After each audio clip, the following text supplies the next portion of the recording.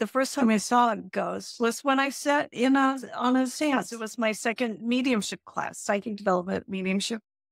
The second class was a full-on seance. So didn't have time to be scared. Turned out all the lights, and there's about 30 people in the room. I literally saw this woman somewhere in the middle of it, towards the end of the seance.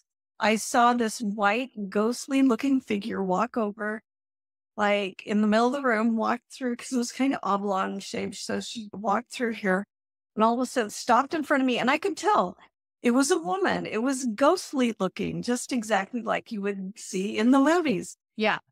It walked towards me, stopped, put her head on my lap and started crying.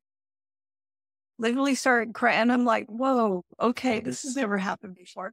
Same time, I also got messages that she was here to talk to the second person over from me. She was really sad and got a message for her.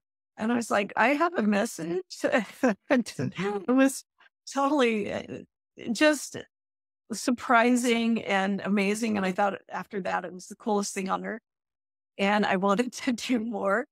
It probably scared me a little, but more surprised and awestruck. And the fact that I got messages too, that was pretty amazing.